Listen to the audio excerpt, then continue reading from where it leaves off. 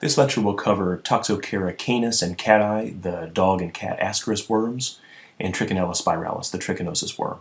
I'm Dr. Paul Pottinger. The objectives for talking about Toxocara and Trichinella are so that you understand the fundamentals of their life cycles, so you can break those cycles, and of course appreciate their epidemiology, be able to make this diagnosis and understand that you could get fooled by the differential diagnosis if you don't keep these worms in mind. I'll show you how to make the diagnosis based on testing and make you familiar with treatment options. So here we are on the tree of life. We're still in the nematode section. Toxocara and Trichinella are roundworms. Specifically, they're part of the greater family of worms called tissue nematodes. And please be warned, the names can be confusing. Toxocara, not the same as Toxoplasma. We're talking about Toxocara, which is a roundworm. Toxoplasma gondii, a single-celled parasite that can infect the brain and other organs of patients. They both come from animals, and so it sounds confusing. I think the root toxo comes from damage. They are both damaging parasites. Similarly, Trichinella, not the same as Trichomonas. Trichinella is a spiral worm that gets into your meat if you eat undercooked carnivore meat. Trichomonas, single-celled organism that can get into the female reproductive tract, sometimes male reproductive tract. Again, the name trick, I think, comes from hair or thread-like. You can see why in the case of Trichomonas. In the case of Trichinella, it's because the babies look sort of thin and thread-like under the microscope. Let's start with Toxocara canis. The life cycle starts with puppies. Aren't they cute? Well, it turns out that they're not so cute because they're filled with worms, giant worms that look almost identical to human ascaris, the round worm. And just like in humans, what do these worms do? They have sex and lay eggs, and those eggs make their way in the dog poop into the soil, where they will, over a period of days, embryonate and mature and become infectious. And the natural life cycle is that who comes along next? Another dog. And just like in human ascaris, inside the dog, the egg is eaten, makes its way into the intestines where it will hatch, turn into a larva. The larva gets into the bloodstream, gets swept up into the lungs. It will molt one or two times and then get coughed up and swallowed back down the esophagus until it matures in the intestines into an adult worm. Boy meets girl, they have sex, they reproduce, eggs come out in the dog poop, they make their way back to the soil and eventually embryonate and mature and become infectious. Now, that's animal veterinary medicine. In human medicine, the story is as you would expect. What if a person comes along instead of a dog and eats the dog poop?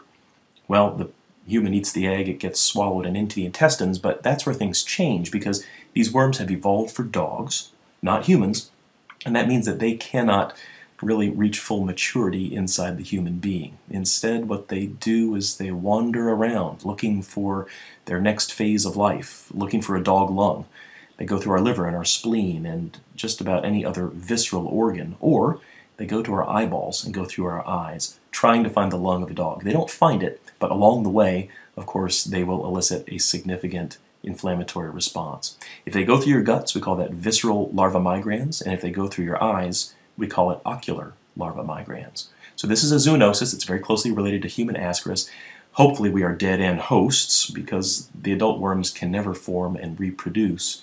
The disease is due to larval migration in our viscera and our eyes. And if you are a cat lover and not a dog lover, yep, there's another worm called Toxocara cati, and it's basically the same exact thing. Cats, less clean than they want you to think they are. Now, where does this show up? Any place on planet Earth where people eat dog poop or cat poop.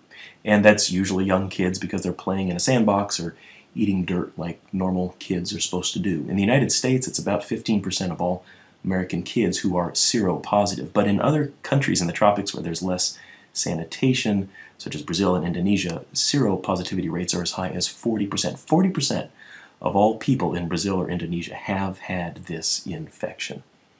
Now, what does the infection do? So, visceral larva migrans is usually very young kids who eat a lot of dirt or sand, and the larvae, as they migrate through the body, will attract a significant inflammatory response. It's IgE mediated. It recruits eosinophils to the location of the worm, trying to wall off and form a eosinophilic granuloma around that larva. And that means that kids can present with fever, rash, tender big liver or hepatomegaly. They can have swollen lymph nodes. That's called lymphadenopathy.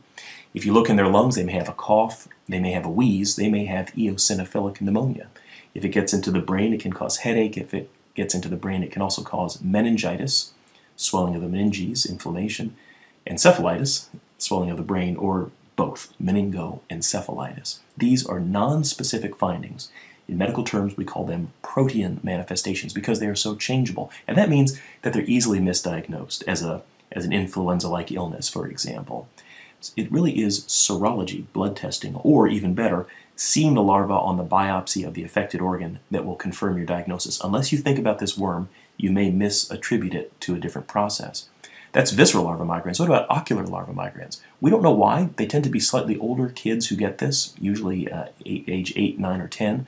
They usually have not had visceral larva migrans. They have worms that go to their eyes. And in the eye, granulomas will form. Granulomas cause scar. Scar causes traction, physical pulling on the vitreal humor, and it can also cause scarring to the retina. This obviously can lead to permanent catastrophic blindness unless the children are diagnosed and treated promptly. How does this show up in your practice? Loss of the red reflex. So if you take a flashlight and shine it on somebody's eyes, you should see a nice red eye shining back at you. Just what you do not want to see if you're taking a digital photograph, right? Well, that's a normal human finding. And if instead we see a white eyeball shine back, that's called leukocoria. And it's very abnormal, and it tells you that there's an inflammatory process with scarring at the back of the eye. And this is exactly how eyeball tumors, in particular retinoblastoma, may show up. It's the astute ophthalmologist who will recognize that this is not necessarily cancer. It may actually be a worm infection. Check a blood test to do serology, or look in the eyeball and see that larva as it cruises along the back of the vitreous towards the retina. Let's change gears for a moment to a different worm called Trichinella spiralis. It's a different worm, but it has some similar features. You get Trichinella not by eating dog poop, but by eating hog flesh or the flesh of other carnivores that is undercooked. Inside the meat of those carnivores there are small cysts.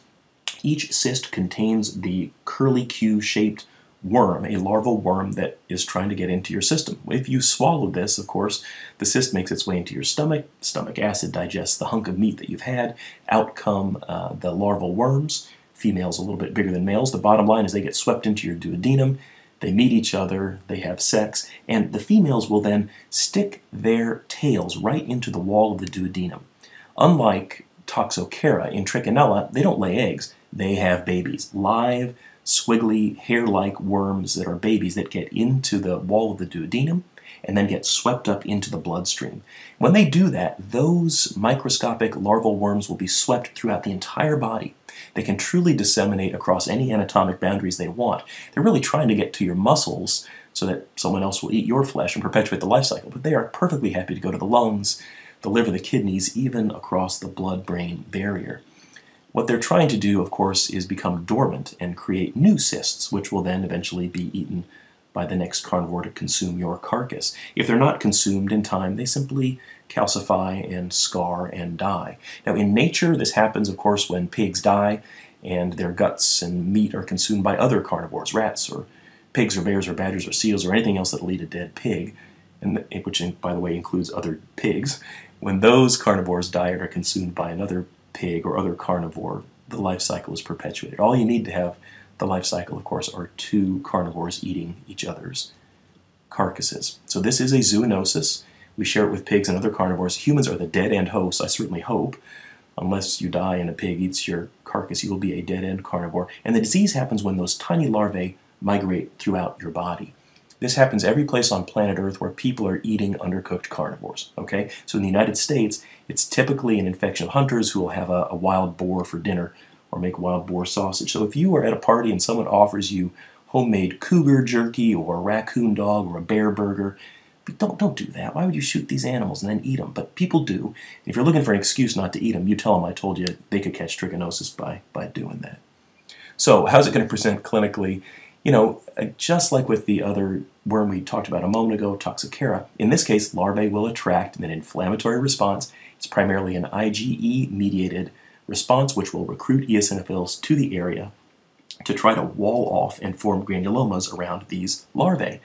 Now, because the worms can cross anatomic boundary, the infection can show up in a variety of different ways. Patients will present with fever, they can have a rash on their skin, big, tender liver or spleen, lymph nodes that are enlarged, headache. Muscle pain is probably the most important clinical finding because so many of these larvae will try to insist in the skeletal muscle, and that causes myalgia or muscle pain. It can certainly go to the brain and the spinal cord. In severe cases, these patients will become comatose and eventually die. So I want you to think about this in terms of the dissemination of larvae throughout the body. What that means is that this is a non-specific finding, again, protean, so easily misdiagnosed as an influenza-like illness or any other non-specific finding. You need to think about trichinosis, get the history of eating a carnivore, send a blood test, that's serology, or even better, do a biopsy of the muscle, a thigh muscle, biceps or triceps muscle. Just squash it down under a cover slip in the lab. If you see these spiral cysts, you've made a diagnosis. You don't even need to wait for the serology to come back. So I've presented Toxocara and Trichinella together because they are both tissue-invasive roundworms adapted for other animals that have accidentally made their way into humans. And that means that the treatment is very similar. In the case of mild visceral infection with either of these worms, you don't have to do anything. If it's just a few worms and a little fever and a little hepatomegaly, give them supportive care, observe them, and don't do anything specific. But in severe cases of visceral disease, or any case of ocular disease, we want to kill those worms using albendazole, and we want to tamp down the overly robust immunologic response using corticosteroids such as prednisone. So important to try to reverse and reduce the destructive response of your own body. In terms of breaking the cycle, in toxocariasis, we should scoop up puppy poop. In fact, you can actually deworm those dogs, get rid of the worms so that they don't put more eggs into the environment, and try to teach kids to wash their hands after they've handled puppy poop. In Trichinella, we should have a system to inspect the meat. For God's sakes, if you're going to have something, especially homemade, make sure that it is thoroughly cooked so that the cysts have been inactivated before you enjoy that cougar liver, whatever it is you're eating. So those are the key concepts. Key concepts for toxocariasis. These are tissue nematodes that you catch from dog or cat feces by mouth, just like ascaris, but they cannot mature to their full form. Happens every place where there are people, especially kids, eating puppy poop or kitten poop. And the clinical disease happens as those larvae migrate through your tissue. This can cause either visceral larva migrans or ocular larva migrans. So important because it can mimic eye cancer. In the case of eye cancer, the eye may have to be removed. In the case of ocular larva migrans, we can usually treat medically and save that eyeball. We make a diagnosis in patients with a high eosinophil level and with larvae in their tissue. We treat patients with mild disease just with support, but with severe visceral disease or ocular disease, we give them both an anti-helminthic and an anti-inflammatory. We prevent this by improving sanitation and deworming the dogs. In Trichinella, you don't catch it by eating poop, you catch it by eating undercooked carnivore meat. And these viviparous worms will then lay, not eggs, but actually give birth to little larvae that disseminate throughout your system and encyst in your body. Happens every place where people eat carnivores. In the U.S., they're almost always hunters eating what they kill. It'll present with fever, a flu-like illness, muscle pain, and high eosinophil levels as well. You'll make a diagnosis looking at the eosinophils, do a muscle biopsy or a blood test. And, in mild cases, we support them, but in bad cases, just like before, albendazole and corticosteroids. We prevent this by inspecting the meat, and for God's sakes, if in doubt, make sure the meat is thoroughly cooked. Thank you so much for your attention.